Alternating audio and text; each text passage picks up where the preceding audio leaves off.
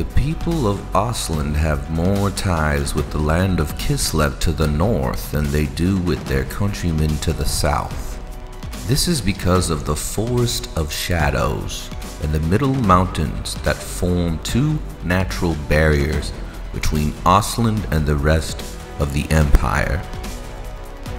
Within the Forest of Shadows are vast amounts of wild game, but also darker creatures such as the Chaos Beastmen and the Forest Goblins. The Middle Mountains themselves are the highest point in the Empire, and their peaks are inhabited by a large number of ogres. While not warlike by nature, Ostlanders are never opposed to a good honest drunken brawl, and with their love of dark ales, these sort of scraps are not uncommon. During the Great War against Chaos, Ostlanders rallied in great numbers to wield bow and spear in the defense of their Kislevite neighbors. More than any other part of the Empire, Ostland has tasted the lash of Chaos, and their hatred of the evil ones knows no bounds.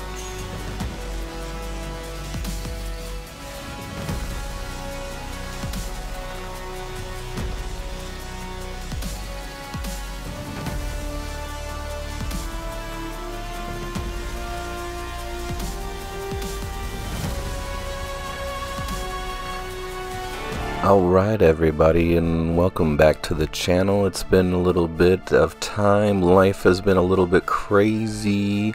Work has been a little bit too much, but we're back. We're not giving up. We're doing it again. And now we have something fun for you. A new and different Mordheim Warband from some of the later released material. So this Ostland Warband is not included with the original Mordheim book. The human factions I believe you can be Reichland, you can be Marienburg, which all have these different sort of nuances to how they play in the game, but Ostland was released later, and you can get the information for the Ostland Mordheim Warband on the Broheim.net. That's where I got this PDF here that I'm scrolling through, and I was reading a little blog on the internet which compared them to the Alabama of the Warhammer world, so a sort of backwater type of faction. And I'm back on my mini factory, and I found once again some great stuff from One Page Rules, a human faction. I think that's going to fit in really well and has some character to the models. And I'm also going to find some bits here from my bits box. I have all sorts of stuff that I bought secondhand, toys from my childhood. You can see here that I have some figurines from a Battle Masters game that I bought off of eBay. And then, lucky me, I actually was digging through my parents' house and found my original buried under all sorts of stuff. And yeah, some Mage Knight stuff in here.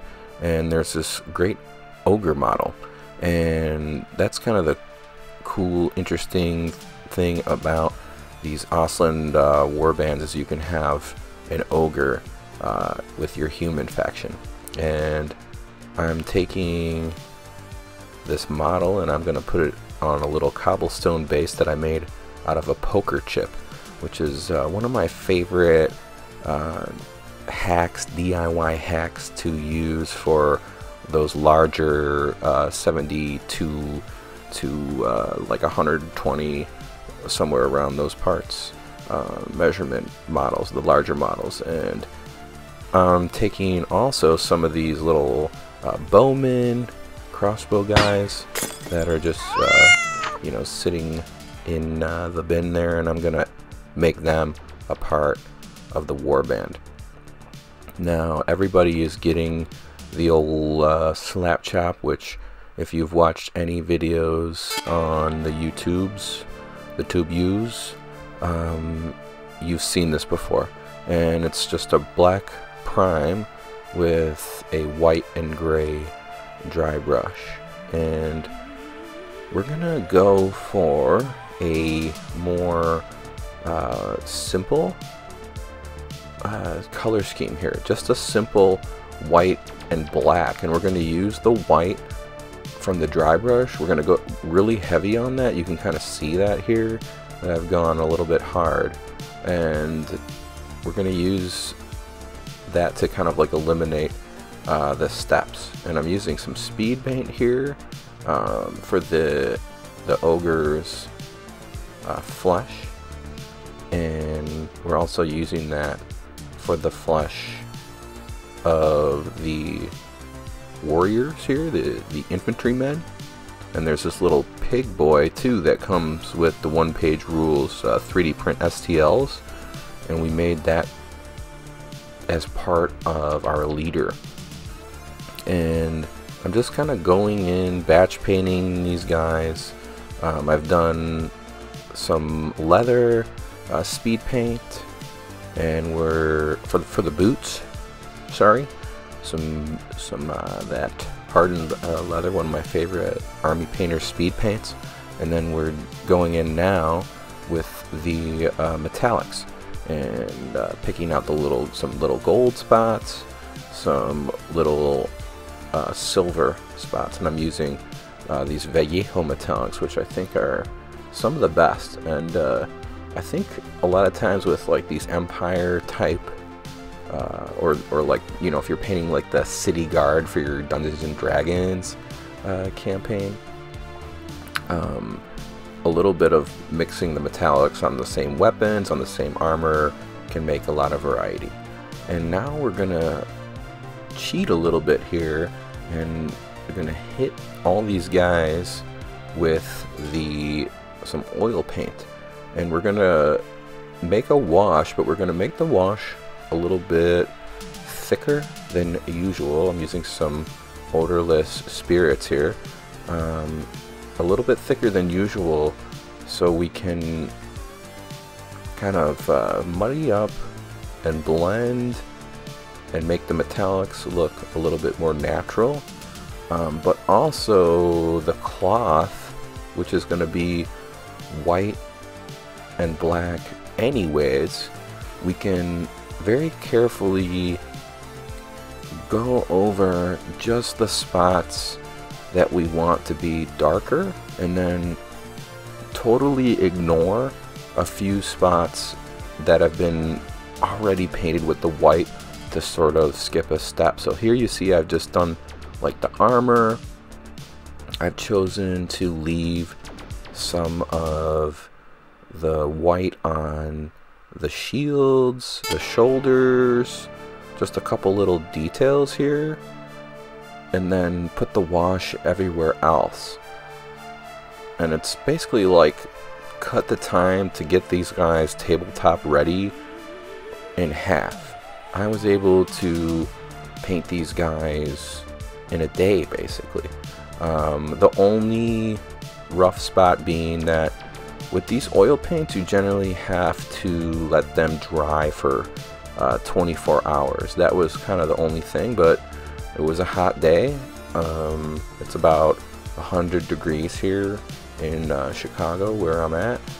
So now I'm painting a few details here on my little ginger boy, who looks just like Andrew Santino from the Bad Friends podcast. So this is my little Andrew Santino boy over here, and yeah, check out Bad Friends with Bobby Lee. So funny. Comment below if you watched that too.